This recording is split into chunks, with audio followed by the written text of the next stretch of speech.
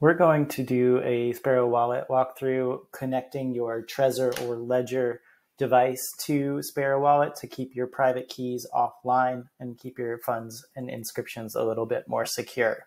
So first, we're going to go ahead and download Sparrow. Make sure to type in the address. I have already downloaded it, so I'm going to show you what you will see when you open it up for the first time. You might see a menu to choose a server, so you can choose a public server. That's basically just using somebody's node to make sure that you receive transactions. Always make sure that this tab is going to be on this toggle switch, otherwise you won't be seeing transactions you receive. You will still receive them, you just might not see it. So we're going to go to File, New Wallet, and we're going to name our wallet. I'm going to name it Ordinals 1. And something that you should have already done before you got to this place is set up your Trezor or your Ledger. So make sure you've gotten the seed phrase written down somewhere safe. It's somewhere that nobody can find it. And then the next thing we're going to do is make sure our Trezor or Ledger is plugged into the computer.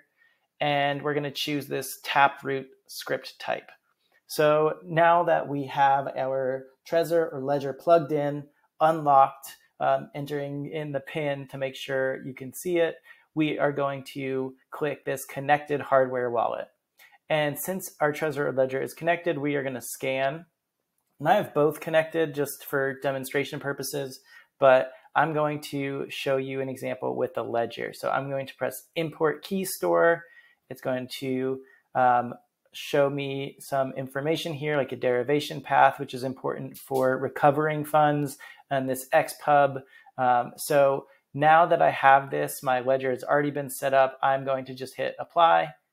I'm not going to do a wallet password. And now I can see all these different options. So if you watch the last video, you will have seen the similar options, but this ledger actually already has an inscription in it. So when I go to my addresses, you can see there is some information there about an inscription. If I was recovering this wallet for myself, I would label this inscription to make sure that I know exactly what it is so I don't accidentally send it.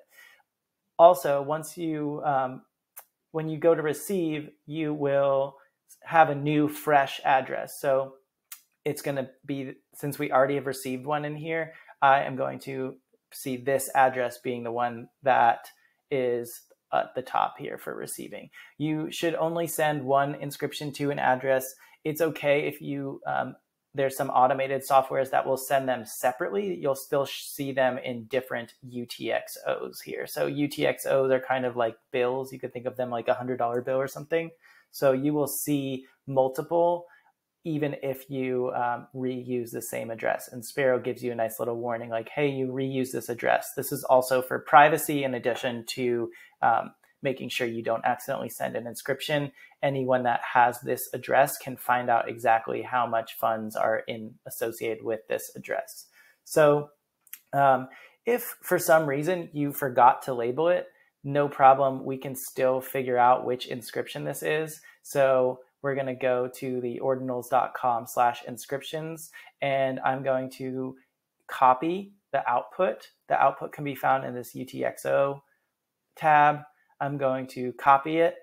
I'm going to paste it into the search bar, and I'm going to see my inscription here. So I'm going to click that picture, and now I have the number for the inscription. I'm going to put that in here, Astral Babe, and then the number, and that way I know exactly which one it is. Also, what I'm going to do to make sure that I don't accidentally send this is I'm going to right-click that output and freeze it.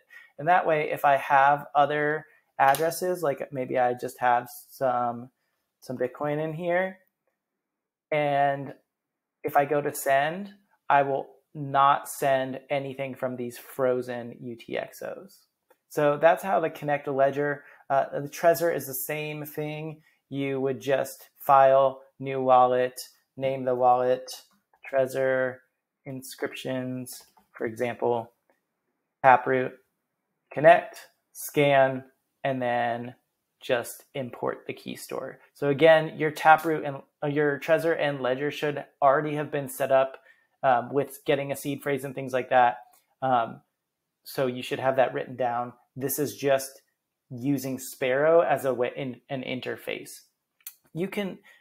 I can pull up Ledger's live so you can see the benefit of using Sparrow over Ledger Live is that Sparrow gives you all this control. So if I have multiple UTXOs, multiple inscriptions, I can freeze them. I could choose exactly which one to send. Sparrow doesn't give you that. Sparrow recognizes that I have a UTXO here, but if I go to send this, it's going to just, I might not have the choice to choose which one to send. It's just a little bit more complicated. So Sparrow makes it pretty straightforward. You can freeze your UTXOs so you don't accidentally send them. You can choose to send the specific one that you want to make sure that you're sending the correct inscription if you want to send it